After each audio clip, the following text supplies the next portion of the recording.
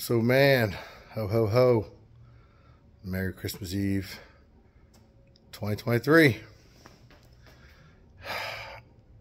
Just figured I'd make a video, tell everybody Merry Christmas, and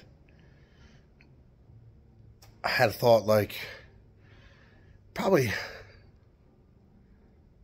the fourth from the last trip in out west.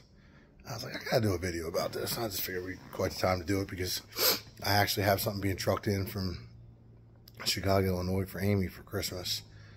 So it just kind of made me think, because I appreciate all the truckers out there. So, wildly enough, you probably don't think about it a lot, but like, we don't get our stuff, our commodities, our foods, our goods, our fuel without the truckers. So I gotta say a big thanks to the truckers out there. And what really made me think of it is, like, the last 4 times we have traveled, we were out far, Texas, Phoenix. And when you're traveling that far and you got a couple of days of travel, you don't need to pull off like an all-nighter and pull 24-hour straight drive. You go 12, 14, 16 hour and you find a good spot and you sleep. Well, if you think about it, when you're driving a rig like mine, it's 78 feet long, just like a tractor trailer. And there's not always a lot of good spots to fit or sleep where you're safe or can sleep without one eye open. So, like, it's sketchy. So it made me think about all the truckers where they're traveling and they're doing the same thing. And you're going across country, out the Midwest, further, even in the Northeast. Like if you go up around New York and Baltimore, you got all those interstates around the cities that there's nowhere to pull off and sleep. And if there is, it's so fucked up, it's so messed up, excuse my French, that you got to worry about flats and messing up your wheels or bobbing out because they're ruts from the shoulders being so torn up. So just think about that next time you guys are driving down the road, traveling.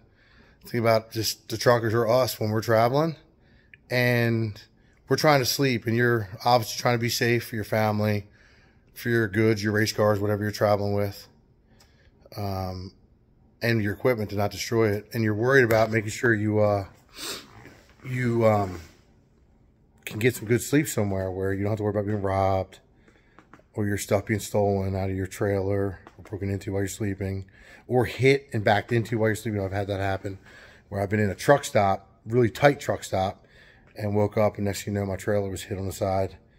So it's just something you don't think about, but there's really not enough truck stops with enough parking for people that are traveling across country, especially second and third shift. You know, 8, 9 o'clock, I guess maybe when their time elapses, whether they're not allowed to drive any longer, or, you know, when their log books say they're timed out and they got to pull over and sleep, and it usually ends up being second or third shift. Those guys are full house and the truck stops and on. There just isn't anywhere to park. And I'm hopefully one day, along with all the crazy other things that are going on with this country, maybe they'll be able to create better spots for the truckers to be able to pull off and sleep and have places to park. And also we will too when we're traveling, and other people doing camping and recreational sports, because it's tough. It really is. And anybody that travels will know exactly what I'm talking about. Dude, I find myself in Walmart parking lots, and then sometimes you see a Walmart, you sneak into a Walmart or an area where you see a Walmart sign, you pull up and you're like, yes. And it's got height restricted barriers to go in where you can't be over 12'1" to get in. You're like, ah. I did have one time the police knock on my door, actually the very last race of the season, heading home from Phoenix. I pulled off in a Walmart area where I thought it was a good spot, and it had that overhead area where you couldn't make it in. So I pulled on the side, which was a loading area, and it said no truck parking. Well, I'm like, I don't have to say anything. I'm not a truck, I'm an RV.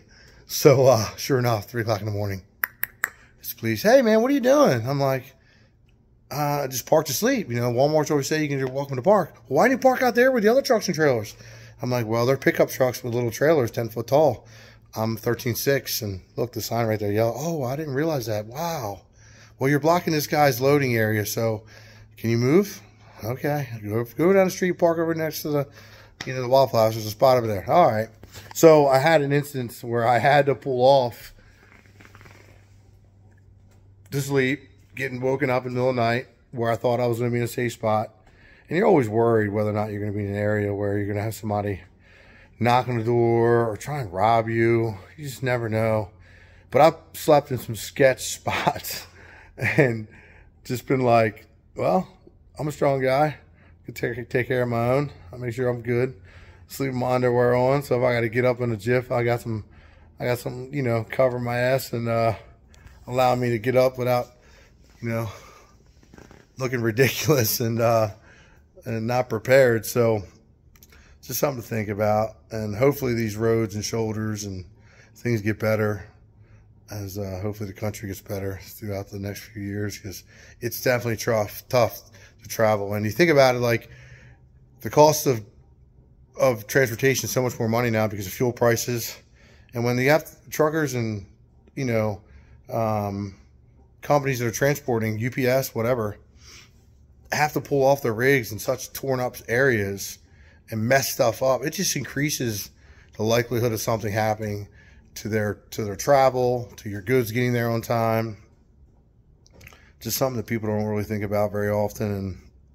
And I figured anybody that travels a lot would probably be able to relate, because it was definitely like that a lot. And you go figure the last one of the season, somebody beating on my door and say, hey, move that ass. All right.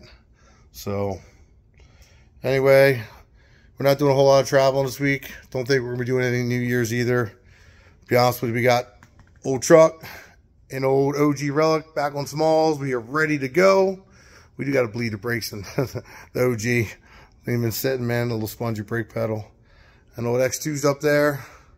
It's getting Billy Briggs refreshing the motor right now, and the spare motor is being changed up a little bit to be a better fit for a spare, because right now it wasn't 100, but now it'll be 100% what we need to just swap bullets if we have an issue. So anyway, just thought I'd share that, man, and everybody travel safe.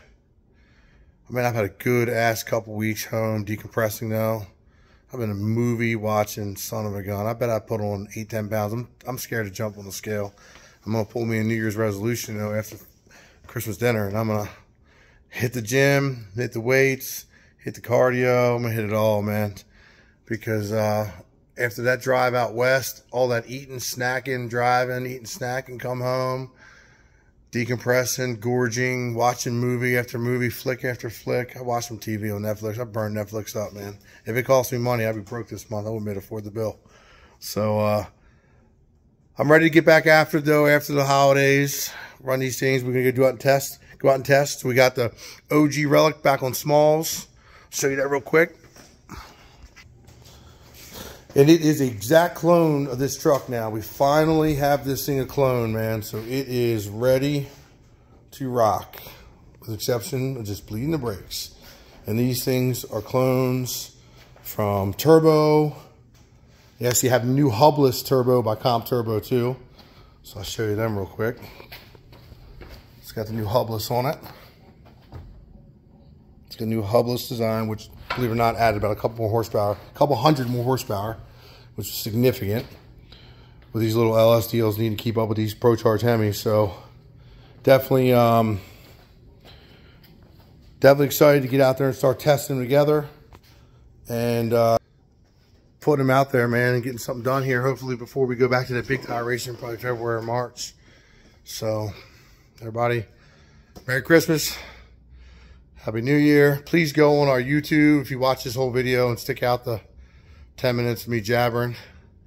Go to our YouTube, like, subscribe, and follow. We need to get it built up.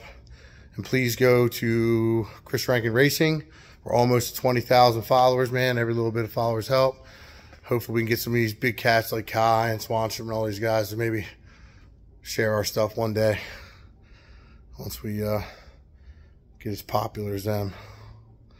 So hopefully we can get some sharing, guys. So whatever you guys can do to help us out, we really appreciate it. And Chris Rankin Racing, Caden Rankin.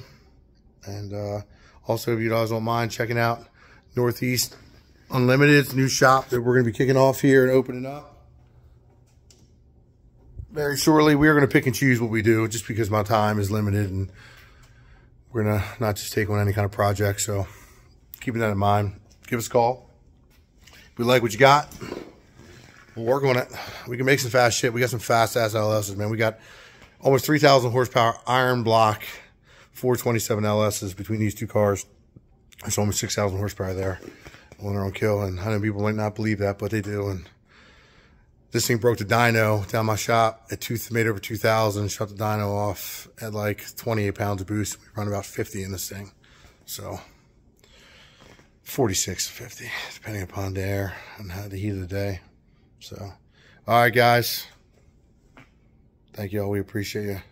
See you all soon. Check into Street Outlaws No Prep King Season 6, also January 6th. Don't miss it. It's going to be a good time. It gets more fun for us toward the end of the season, but it's still nonetheless a learning season and a good time. A lot of badass guys, a lot of fast-ass cars. So check it out, January 6th, Street Outlaws. And don't miss it. See you guys.